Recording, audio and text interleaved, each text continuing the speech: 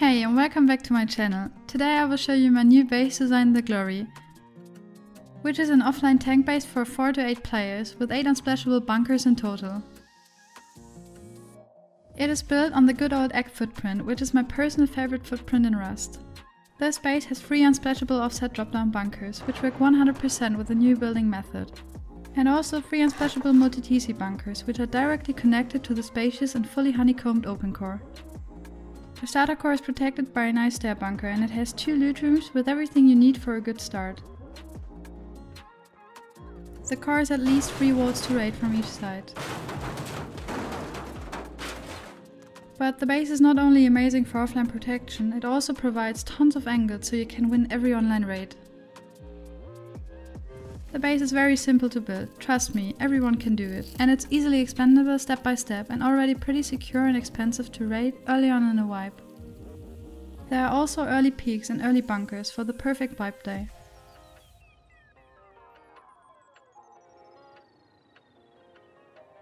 Before we get into the tour, please give this video a like and subscribe to my channel if you like my content. Also let me know in the comments which kind of base you would like to see in my next video. If you have any questions to my build or just want to stay updated, you can join my Discord, the link is in the description. And if you're also interested in gameplay content, you might like my TikToks, the link is also down below. And now we get into the tour. The base has 3 external TCs in total. Each TC has roughly 2.8k metal upkeep if the whole base is fully upgraded. Here we have a classic compound entrance bedroom for quick respawn and defense, but also super useful to get back out into fights quickly. There are compound retake peaks on the left and right. Stepping inside we are covered by turrets all around.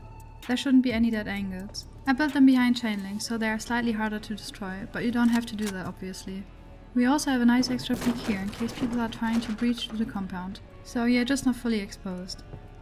And of course a nice furnace funnel wall. It's pretty simple. If you place it correctly, raiders can't jump above the furnace and are forced to destroy it. This can be very annoying if they don't bring molotovs for example, since a furnace takes 5 real rockets to break. Let's say it might buy you some time in an online raid to react and defend. We also have additional outside peaks on each side. Pretty simple, not much to say about.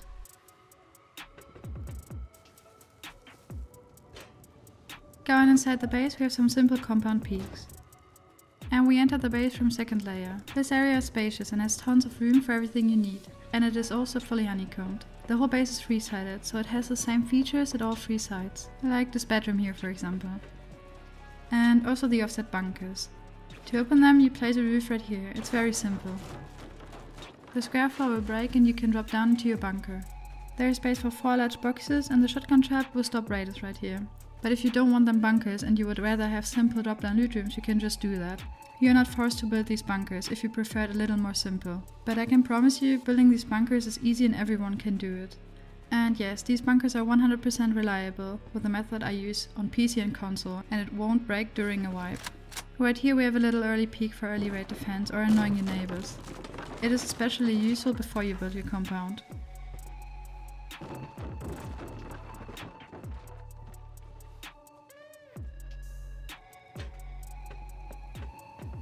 Down here is the drop down for your starter base.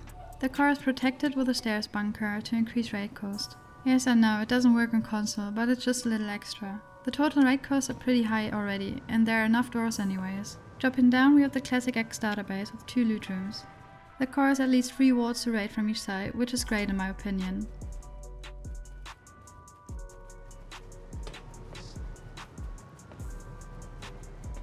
To open the stairs bunker, remove the twig triangle and it will break. It is not splashable, so raiders actually have to break the stairs. Replacing is also super easy. Upgrade the stairs and it will block the entrance.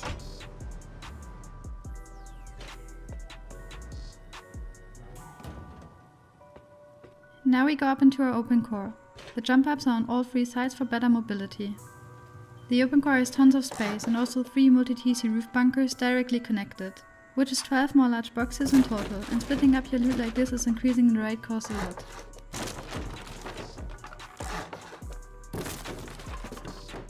The whole open core is also honeycombed.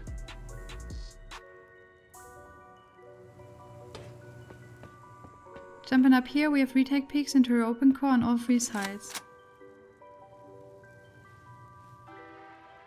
And this little gap might come in handy in some situations. Up here we have a little bedroom area with space for beds and boxes above, but don't worry, you can fit more beds into the shooting floor, for example. From here we have insane shooting floor retake peaks, where it's most likely impossible to see you through for raiders. And also some larger retake peaks right here. Behind these embrasures we have hidden lockers. Raiders probably won't expect that at all.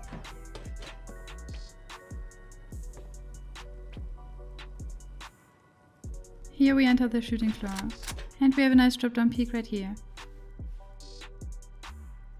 And also this triangle peak down into the compound, so you don't have any blind spots inside your compound at all. But you can also easily stop raiders breaching in from here. We're using these peaks as some sort of right gap replacement, and this works pretty well as addition to the triangle peak downs. Also a huge advantage here is the ability to crouch spray while peeking. This square roof gives you some nice extra angles on the left and right. And this little overpowered peak right here. It is super hard, if not impossible, to see and hit you here if you use a brutalist skin. These are also our roof retake peaks in case of top down raids. We have 3 roof entrance jump ups in total, with additional roof retakes on each side. If you don't want 3 entrances here, you can build it different, but I just did it for perfect mobility since the respawns are also right below. The roof is kept pretty simple, and it has space for 3 vending machines to keep the business running, and additional respawns of course with some extra peaks. The roof is covered by 4 turrets in total.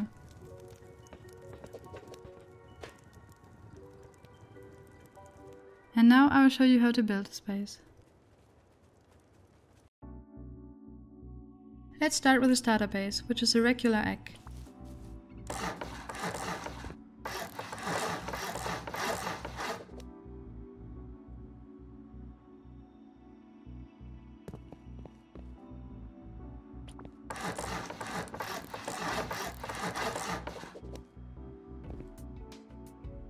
Here you need to build 2 half walls if you want to build a stairbunker.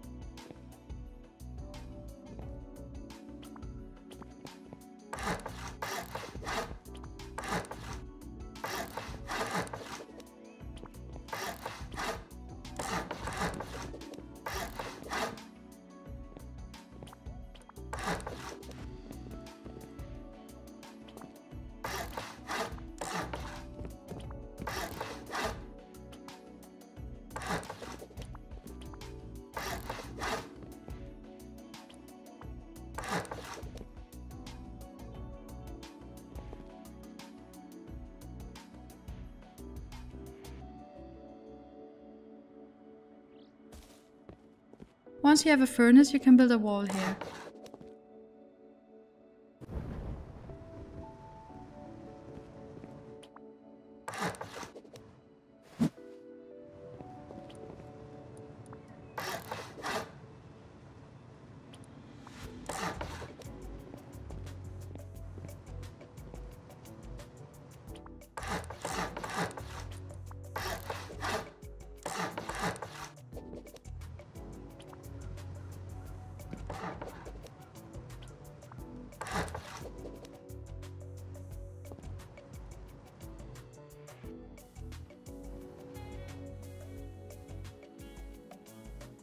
Now we build the second floor.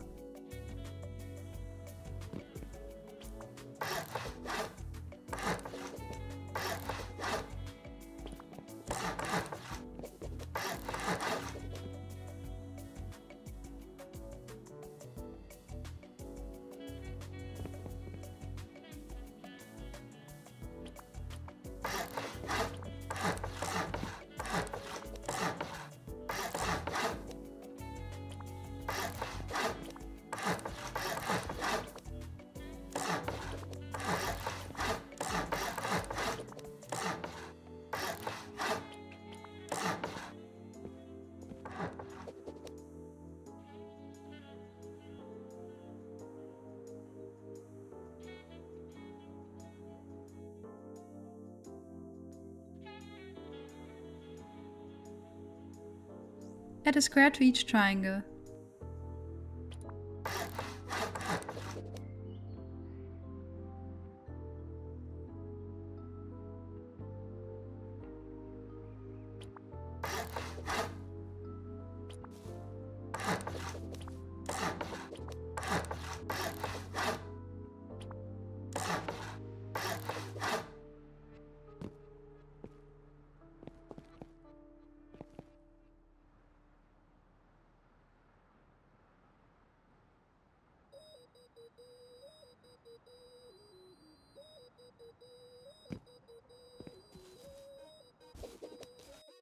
Next we build the multi-theses. Go out 5 squares and end with a triangle.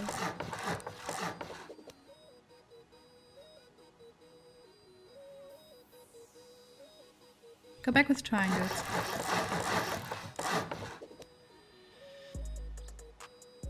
Go out 2 squares and end with a triangle. Go back with triangles.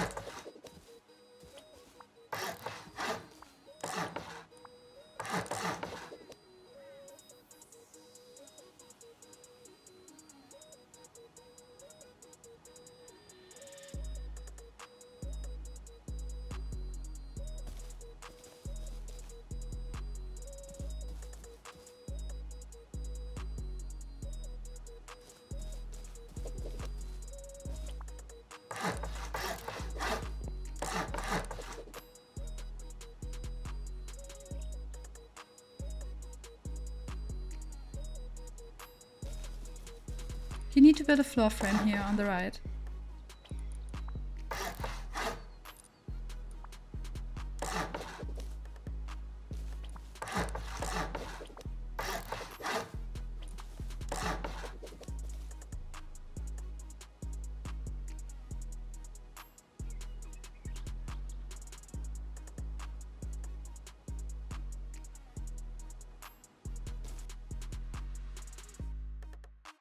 Now you can decide whether to build the offset bunkers or not. You don't have to build them if they seem too complicated to you. If you don't want to build the bunker, just build a triangle, a square and walls around them.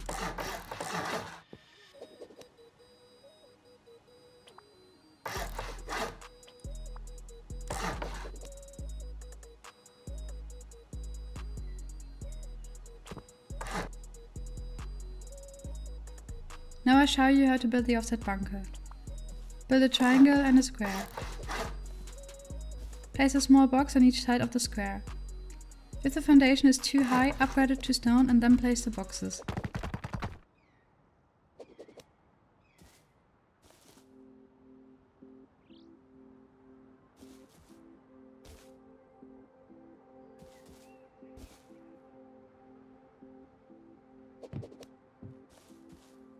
Now you need to place a freehand foundation in the middle of the boxes. If the half wall has 87% stability, you did it right.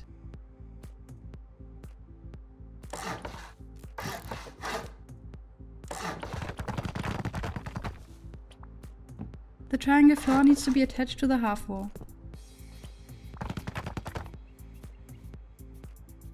Now you can close the bunker. If the square floor has 7% stability, you've done everything correctly. Test if the bunker opens.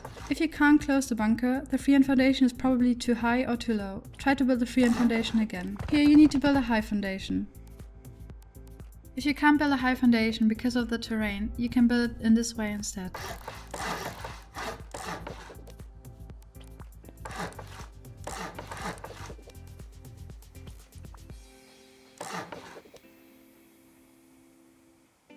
From now on all the steps are the same again. It doesn't matter if you build the bunkers or not.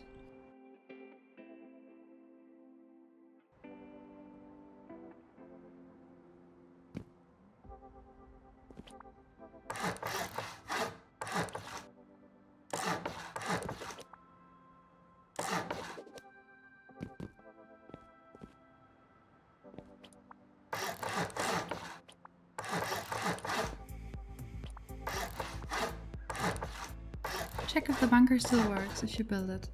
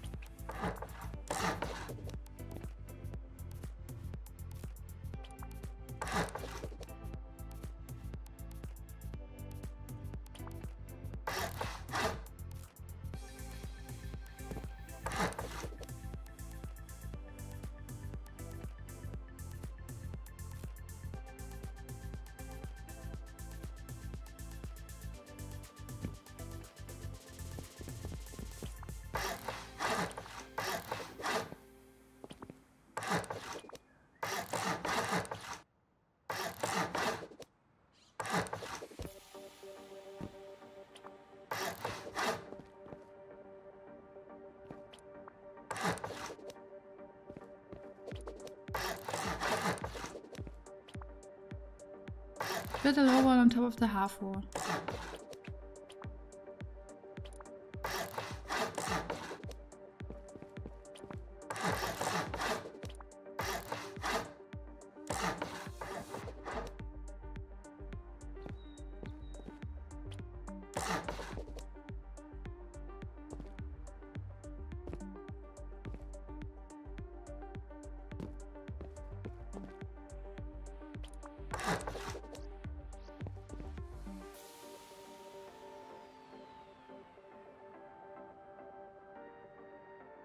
Next we build the Opencore. Here we build the multi-TC bunkers.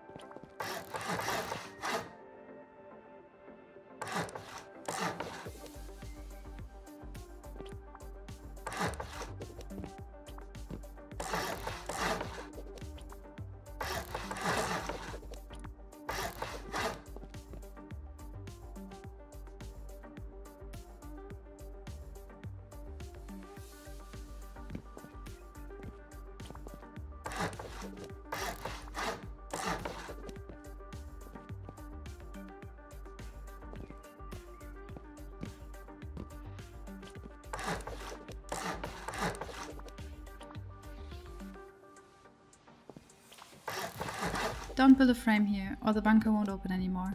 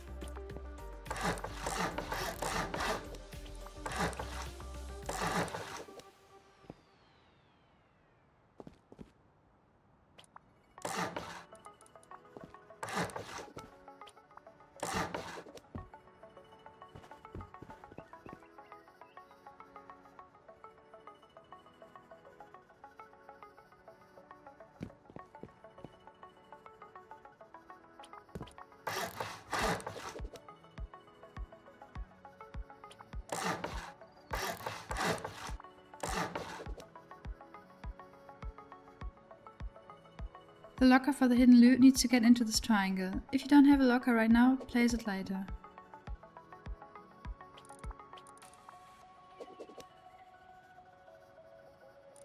Remember to lock the locker.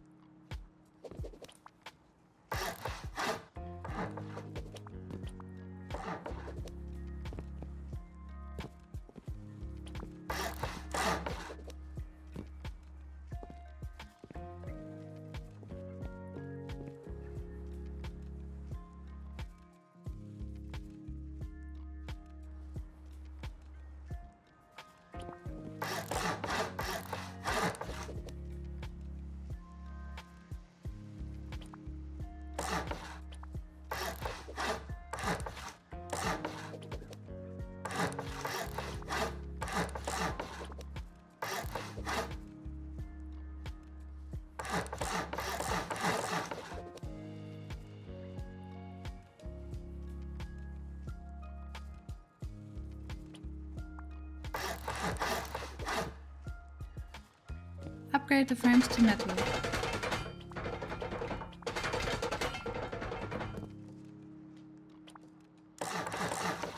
You need to build these two frames, they are important.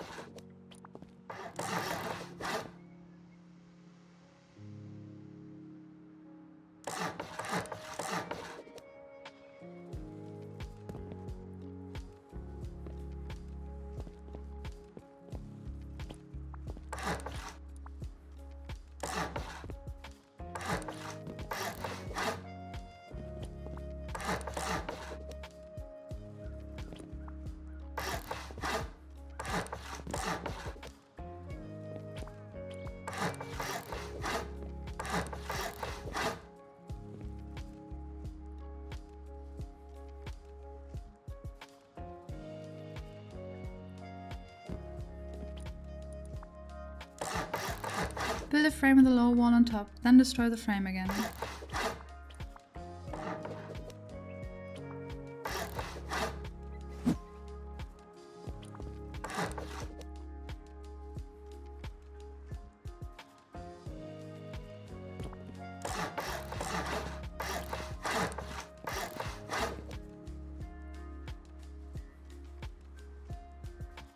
Next we build the roof.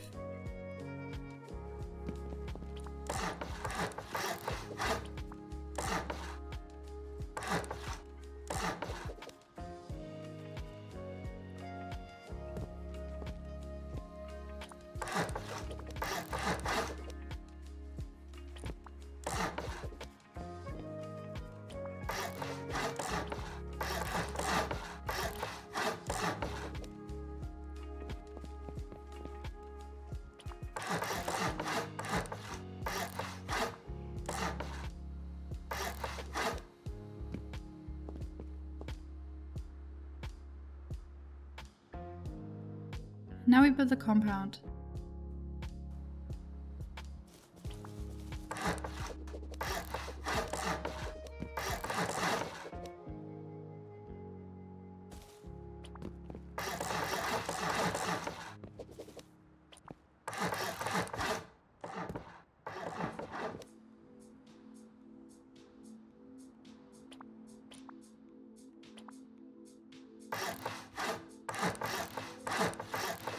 You need to build these frames for connection.